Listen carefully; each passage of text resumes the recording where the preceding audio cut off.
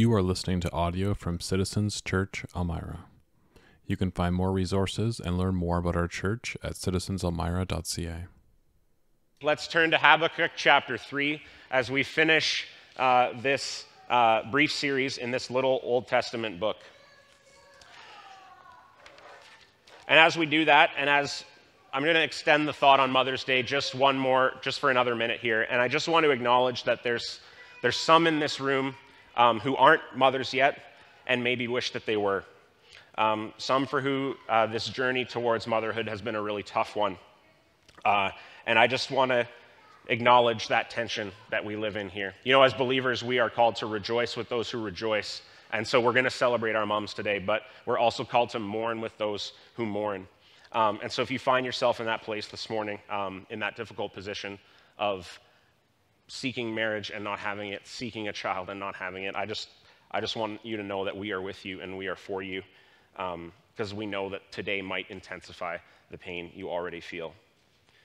I hope that when we all look at Scripture, that we, and especially passages like this, like Habakkuk, that we are encouraged to know that when we find ourselves in places of tension and pain, that we can take that to the Lord. That He is big enough to handle it, He is strong enough to hear our complaints, and He wants us to draw near. I hope that's the encouragement that you've heard as we've gone through this book of Habakkuk in the last few weeks. And there's just 3 chapters in this short book, and as we've been going through it, you might have noticed that this book of Habakkuk is a little bit different than other books of Old Testament prophecy. See, when we typically approach a prophetic book, we think of a prophet as being a messenger of God. And so we kind of assume that the message is maybe going to be one way, right? It's going to be a message from God through the prophet to a particular group of people. It's just going to be a pronouncement of blessing or judgment. The prophet will simply deliver the message to the intended audience.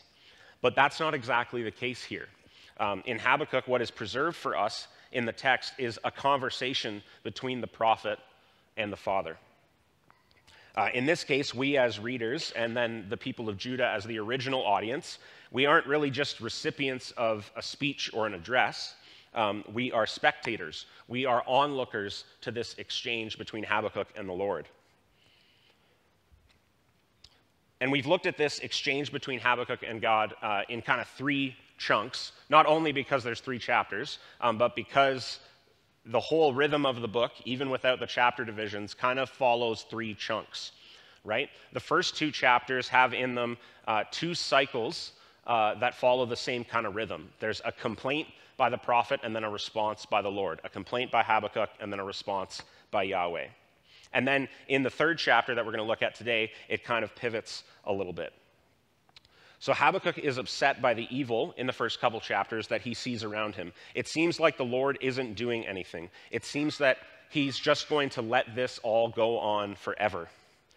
Now, in his responses, God assures Habakkuk that He's not going to let it go on forever, but it's going to take Habakkuk a little bit to kind of come to terms with God's reply in those chapters. And this cycle of complaint and response, maybe us not being super satisfied with the answer that we get, like, that's pretty relatable, isn't it? Like, it's very human what Habakkuk is going through. It's really real. I doubt that I'm the only one in the room that's had an experience like this, where there's been this conversation back and forth with the Lord. And I mean, probably most of us our prayers and our prose aren't quite so eloquent as the Hebrew poetry that we've been reading in the past couple weeks. And maybe our wrestling matches with the Lord go back and forth for a few more rounds than just, a couple chapters. But nonetheless, we can relate to this questioning that we find in Habakkuk. And so we're kind of tracking with Habakkuk through the first 2 chapters. We kind of get where he's going there. But this morning, I wanted to invite all of us to keep following him through into chapter 3. After this sort of frustrated exchange that he has with Yahweh, where does he land? That's what we're going to find out today. All right, so let's turn to chapter 3, and we see right in the beginning of the chapter, Habakkuk 3, verse 1, a prayer of Habakkuk the prophet according to Shigionoth. Now, if you look at, so that's the superscription of the chapter we're looking at today, but if you look back at verse 1 in the book, you see that it was an oracle that the prophet saw. So Darcy and Chris kind of covered those first 2 chapters, that cycle of complaint and response. But now we can see right away in this chapter that the position has changed. Something is different. And from a literary perspective, it's just like a style that has changed. We've gone from one style of writing and it's shifted a little bit. From like a deeper level, it's still a conversation with the Lord, but the tone of the prophet has shifted. Now, in verse 1 here, it's called a prayer. But actually, if you think about the Psalms of David even, or the rest of the Psalms in the book of Psalms, like it's not uncommon for those songs that are written out to be referred to as prayers. And actually, this S word that I butchered at the end of the verse there, it's sort of untranslatable. Nobody knows for sure what it means. But it appears one other place in Scripture, in Psalm chapter 7. And it's probably like a style of song, or it's a musical direction of some kind. And then if you just scan over the chapter, you're also going to see a word pop up in a few different places, the word Selah, which is another word that shows up all the time throughout the book of Psalms. Again, not exactly sure what it means, but it's probably some sort of musical direction. So you see where I'm going with this. This prayer of Habakkuk is actually a song. It's actually maybe meant for him to sing to the Lord or to be used in corporate worship. We don't know for sure. And if you don't believe me at all about it being a song, you just have to look at the last line of the chapter that says, "To the choir master with stringed instruments." Right? Pretty obvious. And see, the thing about songs is that, in general, they can be such a great window into the heart of the person that wrote them. There's something really powerful about lyrics when it comes to expressing what's going on in here. It's why we use music every Sunday morning in our worship together. Music and lyrics tend to help us express from our heart what simple words or even just a spoken prayer can't seem to do. And that's definitely the case here. This closing prayer of Habakkuk is helping us see where he has landed after all of this back and forth with the Lord. And the critical verses come at the end of the chapter, starting in verse 16, and they summarize the position of Habakkuk's heart. And they read like this: "I hear and my body trembles, my lips quiver at the sound. Rottenness enters into my bones, my legs tremble beneath me." So he's still in a position of fear or uncertainty. And then it says, "Yet I will quietly wait for the day of trouble to come upon people who invade us." Habakkuk has decided to do exactly what God had asked him to do in chapter 2, verse 3. Wait for it. Habakkuk is choosing to wait for God's timing when it comes to dealing with the wickedness that he sees around him, both in the nation of Judah as well as the injustice that he sees in the Babylonians. And then he goes on in verse 17. He says, "Though the fig tree should not blossom, nor fruit be on the vines, the produce of the olive fail, and the fields yield no food, the flock be cut off from the folds, and there be no herd in the stalls, yet I will rejoice in the Lord. I will take joy in the God of my salvation. God, the Lord, is my strength. He makes my feet like the deer's. He makes me tread on my high places." This is like one of the most beautiful expressions of faith that we can find in Scripture. In spite of everything that Habakkuk is seeing around him, he has chosen to trust in the Lord. He does not know how everything is going to pan out. He doesn't seem to really love the response that the Lord has given him, and yet he has chosen to trust Yahweh. He says, "I'm going to wait and trust that God will come through." Now, I know that for me sometimes, and I'm sure for some of you, this might beg the question, well, why? Like, why do you trust the Lord, Habakkuk? When all the evidence around you suggests that God is not good, he is not sovereign, he is not trustworthy, why do you still express your faith like this?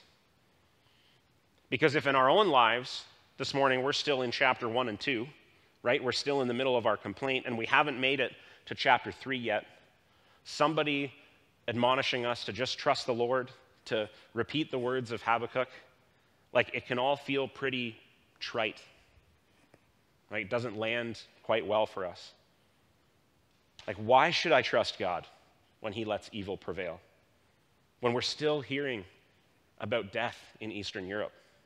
Why should I trust God when he let this virus destroy families, like first and foremost by illness and death, but also just by our simple political differences? Why should I trust a God who demands obedience, and yet the people around me who don't follow him, they seem prosperous, happy, fulfilled? When we're in those places, verses like Jeremiah 29:11, "For I know the plans I have for you," declares the Lord, and Romans 8:28, "Oh, God works everything out for the good of those who love him." Like, depending on how they're delivered and by whom, they can ring hollow. They don't sound like reasons to trust the Lord. They just sound like what people say when they don't know what else to tell you. And if we disconnected verses 16 through 19 from the rest of Habakkuk chapter 3, they might fall into that same category. No matter how eloquent this description of faith is, it perhaps could lack a certain weight, especially for some modern readers who value rationality, evidence-based thinking. We're skeptical of blind faith that simply believes despite all evidence to the contrary. But I don't think that Habakkuk's faith is blind in that sense. I think he has his reasons. And if we back up and we look at the rest of the chapter, we're going to get a clue into why it is. What is his reason for trusting the Lord? I think this is what we see. On the basis of God's faithfulness in the past, Habakkuk trusts God's character in the present despite his uncertainty about the future. Now, there's a number of things in the text that would lead us to summarize Habakkuk's reason for trust in the Lord as God's history of faithfulness in the past. Some of these things are little nuggets that when we make a quick read of this passage, or maybe when Charisse was reading it through, we kind of miss them. They don't jump out to us because we're not steeped in Jewish history and culture and tradition the way that Habakkuk and his original readers or listeners would have been.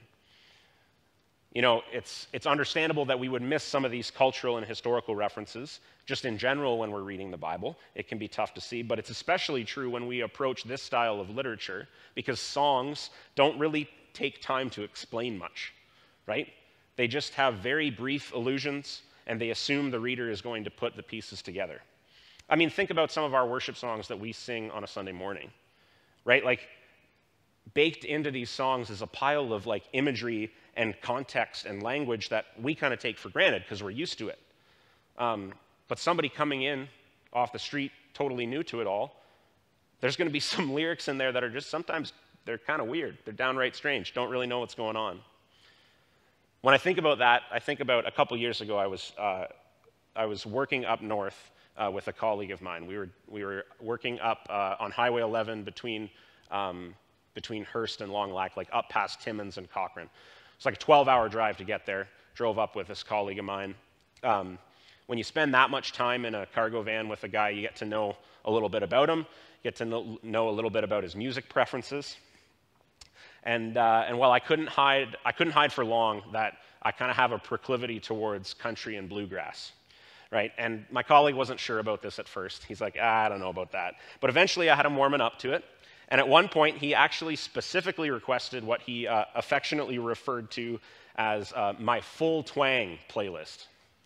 And so I was like, yep, absolutely, I'll put that on. So I put on my full twang playlist, and as the songs went by, I started to realize, oh boy, there's a few songs on here from Alan Jackson's Precious Memories album that have some fairly overt Christian themes. This guy has no Christian context, so I don't know how this is going to go. And so well, all right, we'll just let it ride. And instead of skipping songs, I figured, this might be a good conversation starter, so let's see what happens. So again, this guy doesn't have much of a faith background, so you can only imagine the look that he gives me when all of a sudden he hears Alan Jackson asking him, "Are you washed in the blood of the Lamb?" See, to us, that imagery is commonplace. We know what it's all about. We sing along without much thought. But to my colleague, it didn't seem quite so obvious to him. He had a few questions. And so that's what can happen when we read through Psalms. So as we do that, let's go through a few of these verses and try to see if we can pick up on some of those allusions that otherwise we would miss. What is Habakkuk referring to? So if we go back to the beginning of the chapter, starting in verse 2. O Lord, I have heard the report of you and your work. O Lord, do I fear. In the midst of the years, revive it. In the midst of the years, make it known. In wrath, remember mercy. So Habakkuk has heard of the great works of the Lord, possibly as a child growing up. You can picture him maybe in the temple, hearing as the history of Israel is recounted. He has heard of God's faithfulness, and he is asking God to act again as he has in the past. Verse 3, God came from Mount Teman, and the Holy One from Mount Paran. His splendor covered the heavens, and the earth was full of his praise. Teman and Mount Paran are geographical references. They refer to the region that is south of Israel, kind of in the area towards the Sinai Peninsula. So that's the area, the geographical area where the Israelites would have wandered in the wilderness. So when he refers to these places, it might call to mind the period following Israel's exodus from Egypt. Okay, now these readers are thinking about Egypt and how God had delivered his people from the hand of Pharaoh. And then you could almost see in verse 4, when you think about that story and what we do know about it, you could see in verse 4 when it says, his brightness was like the light, rays flashed from his hand, and there he veiled his power. Before him went pestilence, and plague followed at his heels. You could see his brightness was like the light. Maybe this is referring to when God's presence shows up in the burning bush, or when the Lord appears to Moses on Mount Sinai. These are the things that are coming to mind.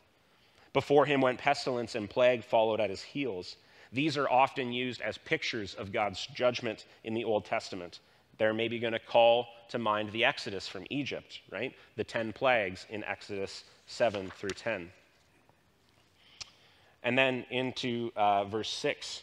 He stood and measured the earth. He looked and shook the nations. Then the eternal mountains were scattered. The everlasting hills sank low. His were the everlasting ways. I saw the tents of Cushan in affliction. The curtains of the land of Midian did tremble. Cushan and Midian, these would be Arab tribes that are in the region that have probably heard of the power of God and his defense of Israel. And they were afraid, knowing what Israel could do to them if the Lord was on their side. And that might call to mind the story of in Joshua 2, where Rahab, the prostitute, is hiding the spies that are coming in to check out Jericho. And she says this to them. She says, all the inhabitants of the land melt away before you. For we have heard how the Lord dried up the water of the Red Sea before you when you came out of Egypt. So we see that Habakkuk's prayer here, it's really a prayer or a song of praise. He's referencing all of these little moments in Israel's histories. He's recounting God's display of power and his faithfulness throughout Israel's history to deliver that nation from their enemies. And this Psalm of Habakkuk is heading towards this profession of faith at the end. It's building towards this confession of faith as he describes God's sovereignty and power and that faithfulness as the basis for trusting in him, even though in this present moment, things don't seem so great. He's saying, God, I know what you've done for Israel in the past. I've heard all about it. You rescued us from Egypt. You showed your presence to Moses. You gave us the promised land. And even our enemies knew how mighty you were. Verse 8 was your wrath against the rivers, O Lord. Lord, you turned the Nile to blood, and you dried up the Jordan so we could walk across. Was your indignation against the sea, he goes on. You parted the Red Sea for us to pass through and escape Pharaoh. And then in verse 11, the sun and moon stood still in their place. At the light of your arrows as they sped, at the flash of your glittering spear, you marched through the earth in fury. You threshed the nations in anger. You went out for the salvation of your people, for the salvation of your anointed. You crushed the head of the house of the wicked, laying him bare from thigh to neck. He caused the sun to stand still at Gibeon for Joshua so that Israel could be delivered from the Amorites. God, you have power over nature. You have power over nations. And you've consistently used it to deliver us, your chosen people. Again, he's putting on display this power and sovereignty that God has, that he is ultimately in control. It's highlighting God's faithfulness to Israel in the past by alluding to specific instances where he's come through. And this prayer isn't like, oh God, you've done this in the past, why aren't you doing it now? No, this is like, God, you have come through in the past for us, and I know you will again, even though right now it really doesn't seem like you're going to. On the basis of God's faithfulness in the past, Habakkuk is trusting God's character in the present despite his uncertainty about the future. And it's not just blind faith, choosing to believe that God is trustworthy even when it looks like he really isn't. He's saying that even though things are a mess around me, even though I don't know that I can trust you, there is a deeper truth that supersedes all of this experience. So I'm going to. And that's what leads him to say in verse 16, "Yet I will quietly wait for the day of trouble to come upon the people who invade us." He has asked, "How long, O Lord?"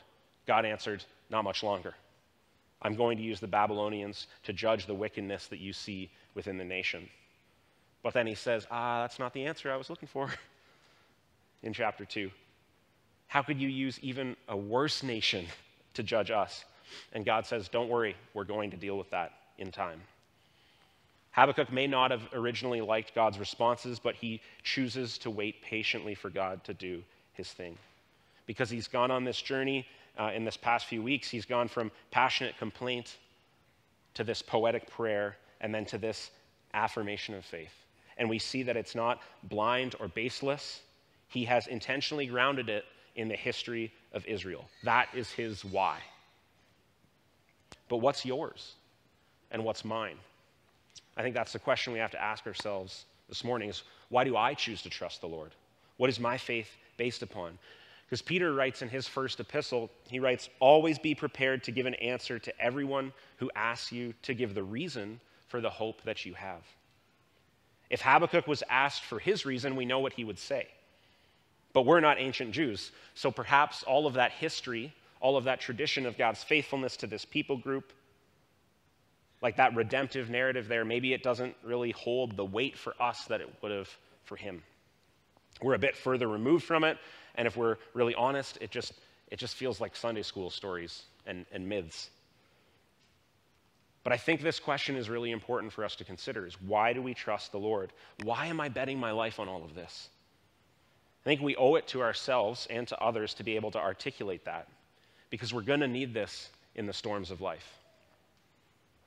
We're going to need to remind ourselves why we are trusting God to be our anchor. And if we're going to go out there and ask other people to do the same, I think they deserve an answer when they ask, why should we trust him as our anchor rather than all of these other alternatives that we see? See, those who know a bit about my story will know that during my time at university, I went through a period of questioning just about everything that you could when it comes to the Christian faith. This was mostly an internal struggle for me. I don't think my experience was terribly unique, and others have similar stories. But I recall feeling overwhelmed and bombarded at that time with all sorts of questions. And I was wondering, man, can I really trust God? Now, obviously, I've come through to the other side, and I do trust him. Wouldn't be standing here if I didn't.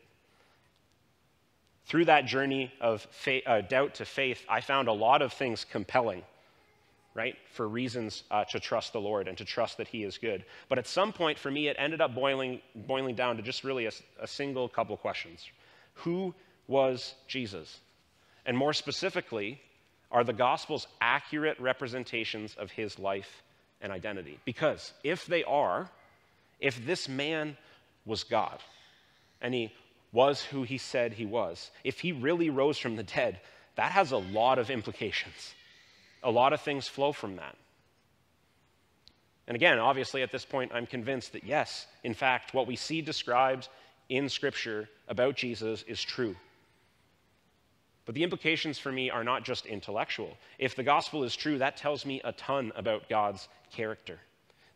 That the Almighty would become man, that he would suffer and die on my behalf, and that he would use his infinite power to rise and give me new life because he loves me. That's not just a nice story, but that's a fact of history. That means a lot. And he promises that whatever I'm experiencing in life at this moment, no matter how difficult, this is all only temporary because he's going to come again because he loves me. And I can take that to the bank. If I had to boil it down to one sentence, I can take that to the bank. Why do I trust God even in the moments when he seems untrustworthy? It's because I believe that Jesus actually rose from the dead. And of course, we could expand on that, but that's another like sermon 3, 5, 10 at least, right? So we're not going to do that this morning. And I'm sure some of us here, if you were pressed and somebody asked you, what is your why? Like, why do you trust the Lord? You could give an answer to that, right? You could summarize it in a few sentences or paragraphs, boil it down to just like one nugget because you've had to for somebody or you've thought about this before. You know, you've got your reasons. Maybe it's a particular intellectual argument. Perhaps you have your own history of faithfulness that you've seen God demonstrate in your life. And just like Habakkuk has seen Israel's history, you have your own things that you look back to. But I know for sure that there's others here with us that are wrestling, right? You don't know if you trust God, let alone why. Some of us haven't made it to chapter 3 yet. We're still back with Habakkuk in chapters 1 and 2, or we're maybe in a cycle of that, in a season of that. We're in this cycle of complaint and response. Maybe it's over a particular situation in your life or in the world around us. You don't know where it's going to land. You're not actually convinced that God is going to come through. Or maybe you've already seen how it has landed and you don't really like it. You don't think it's good, and you're not sure how this possibly God could use. Maybe it's hard to put a finger on exactly what the complaint is. Maybe we're just questioning everything. Like, what does it mean to believe? Why should I trust the Bible's description of reality or the institutional church's approach to following Christ? Why do you think you have it right, citizens? I don't know. I don't know what each of us are wrestling through. But I know that we all wrestle. I know that many of us come from different faith backgrounds. We grew up in churches around here, and something has shaken us a little bit. We've come to Citizens because something wasn't quite sitting right in the other places where we were worshiping, but we're not ready to give up on the whole faith thing wholesale. And if that's you this morning, I am so glad you're here. Some of us are in the middle of really challenging seasons. We had a plan of how life was going to progress, and apparently the Lord did not get the memo. Those are tough. And if that's you, I am so glad you're here. And some of us, things are going pretty well, right? Like you know that there's tough times behind you. You know that there's probably tough times ahead. But like right now, it's kind of easy to celebrate. Things are coming together, and that's amazing. And if that's you, I am so glad you're here. My hope and prayer, though, is that together, all of us can make this place, this church, a place that no matter what spot we find ourselves in life, no matter what season we are in, that we can all gather and we can have grace for one another as we sort all of that out. We can be honest with each other. I pray it's a place that we can deconstruct and rebuild our faith as many times as we need to, so that we can say with confidence, though the fig tree should not blossom, yet I will rejoice in the Lord. I will take joy in the God of my salvation. So no matter where you find yourself, I encourage you to spend some time this morning. Think about your why. Why do I trust the Lord? And if you're not sure that you do trust him right now, press into that. You are welcome here. I only ask that you're honest with yourself, you're honest with others, and you're honest with the Lord. Don't be afraid to take your questions and complaints to him like Habakkuk did. Because if he's not worth trusting, you should want to find that out. But if he is, and I believe he is, if God is truly who he says he is, then he is big enough to handle it. No question is too tough. And it is totally worth leaning into him, because your relationship will go further and your trust will run deeper, so that when the waters rise, when the storm rages and war breaks out, though everything is chaos around you and it seems like the earth is collapsing beneath you, you will know that it isn't. You will be able to say with Habakkuk, God, the Lord is my strength. He makes my feet like the deer's. He makes me tread on high places.